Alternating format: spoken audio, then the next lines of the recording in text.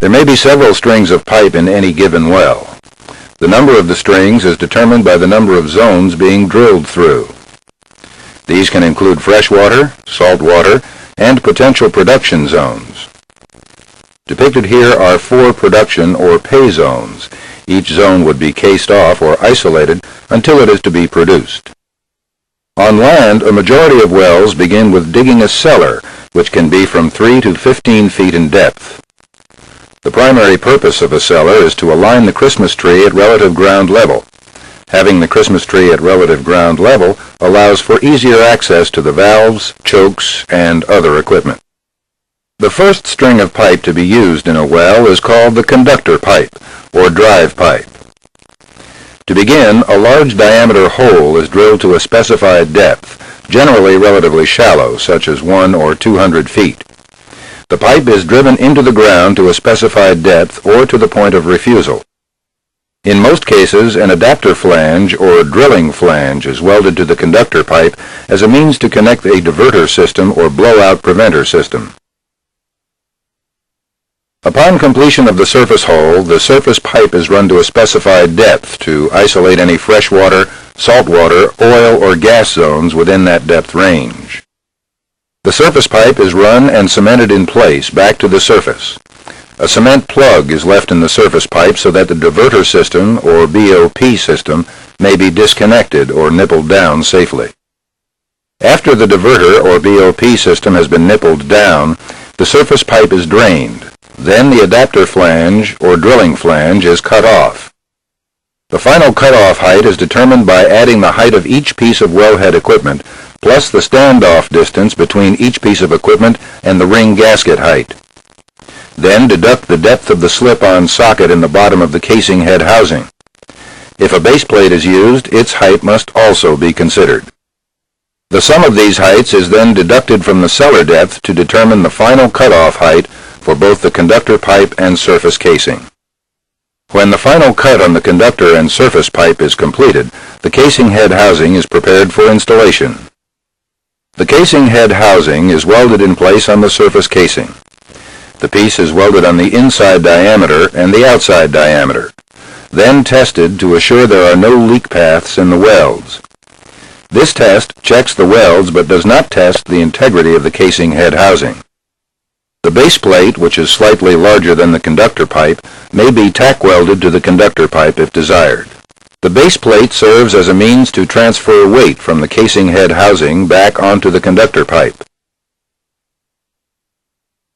When the casing head housing has been successfully welded and tested, the BOP system is installed or nippled up, and preparations are made to drill out for the intermediate string of casing.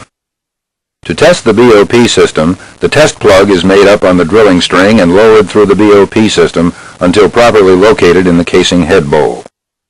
Pressure is applied from above the plug and the BOP system is tested.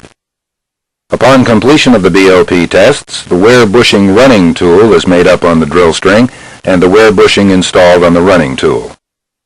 The wear bushing is then lowered through the BOP system until located in the casing head bowl. The wear bushing is locked in place either by lockdown pins in the casing head housing flange or by lockdown pins located in a lockdown flange. The running tool is then removed and the drilling operation can resume. After the hole has been drilled for the intermediate string, the casing is run in the hole and cemented in place. The intermediate string is cemented to a predetermined depth to ensure a good cement bond is obtained between the surface casing and the intermediate casing. A cement plug is left in the intermediate casing just as it was in the surface casing. The casing is then suspended from the elevators at the rig floor, and the casing hanger is installed either through the BOP system or underneath the BOP system. In this example, the casing hanger will be installed underneath the BOP system. To begin, the BOP system is nippled down and picked up to a height of approximately 3 feet. The casing hanger is then installed. Holes are cut in the casing to allow the drilling fluids to drain out of the casing riser. When the casing is drained, a rough cut is made and the balance of the casing riser is removed. The BOP system is removed. The casing spool with a crossover seal is installed. The BOP system is nibbled up and preparation is made to drill out for the production casing string. To test the BOP system, the test plug is made up on the drill string and lowered through the BOP system until properly located in the casing spool bowl. Pressure is applied from above the plug and the BOP system is tested. Upon completion of the BOP tests, the wear bushing running tool is made up on the drill string and the wear bushing installed on the running tool. The wear bushing is then lowered through the BOP system until located in the casing spool bowl. The wear bushing is locked in place either by lockdown pins in the casing spool flange or by lockdown pins located in a lockdown flange. The running tool is then removed and the drilling operation can resume.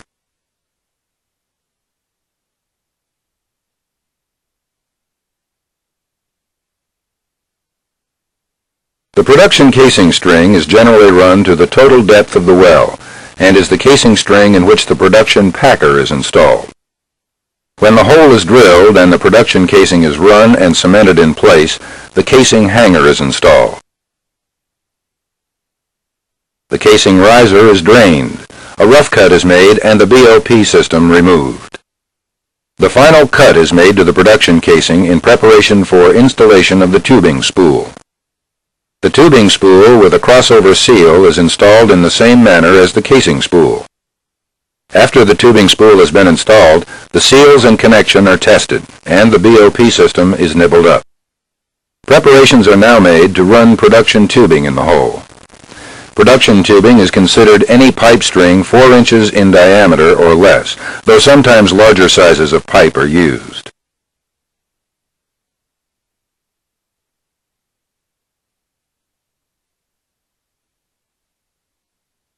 When the plug has been drilled out and a cleanup trip completed, the perforating gun is run in the hole and the casing is perforated, or shot.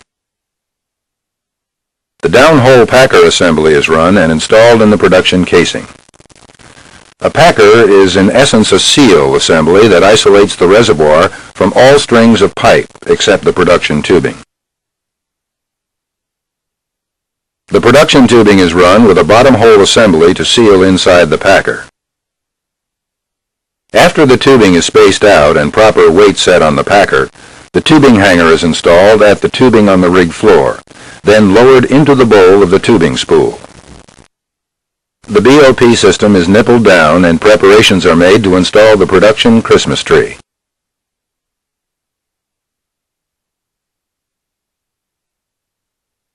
The production Christmas tree is made up of a seal flange, which is often called a tubing head adapter, a series of gate valves, a T or cross, wing valves or side valves, and a choke.